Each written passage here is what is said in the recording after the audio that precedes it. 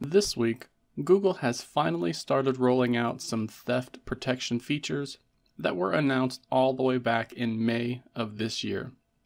These features are being released to anyone who has Android 10 or higher, although some aspects will be restricted to Android 15 and up. One of the new features making its way to the majority of Android phones and tablets is called theft protection. And today, I can show you how to enable this feature while also discussing why you would want to enable it in the first place. To begin, we need to launch the Settings application and then do a search at the top for theft. If this feature has been rolled out to you, then you should see a theft protection result in the field here. Now, I'm reading that this is being made available to people with an update to Google Play services. So if you do not see this on your device yet, you may be able to gain access to it quicker by manually sideloading the new update. If you're not into that though, then you just want to wait a week or two until Google completes this rollout. Now, once you're on this page, you can see that there will be two toggles available to you. The first is for theft detection lock, and it works just as the demo animation shows at the top.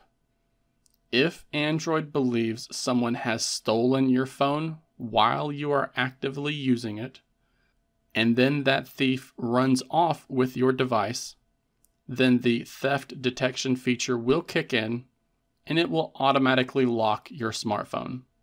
So when this feature is enabled, Android will monitor the motion sensors that are built into smartphones these days and use that to check for those types of actions. So you can see, if theft detection lock detects that your phone was taken from you, your device's screen will lock automatically to prevent that person from accessing your personal data. This feature uses your device's motion sensors and Wi-Fi and smart device connections to try and detect if someone has abruptly taken the phone from you and has started to run away. There's also another toggle here that you'll likely also want to enable.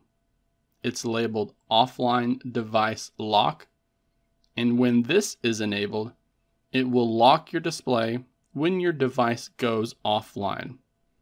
This can be important since many thieves will put your smartphone into a box or bag that blocks all cellular connectivity. This is done in an attempt to prevent the phone from being tracked, and when this is enabled, the phone will lock if it detects that your device has gone offline so that your data is kept safe.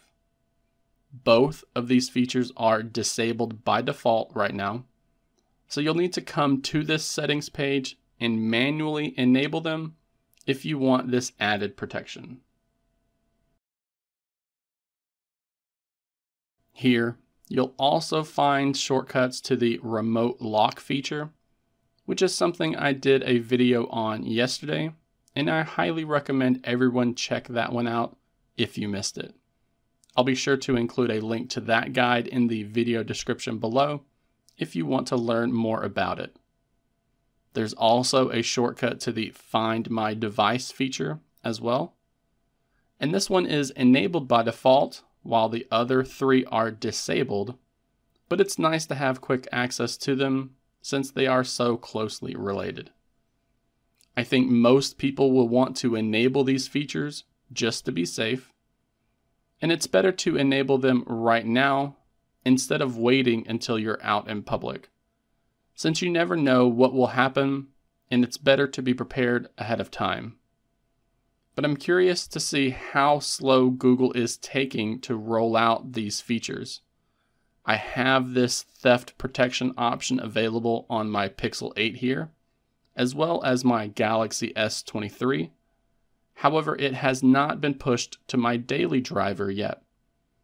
So let me know down in the comment section below if you have this theft detection lock feature.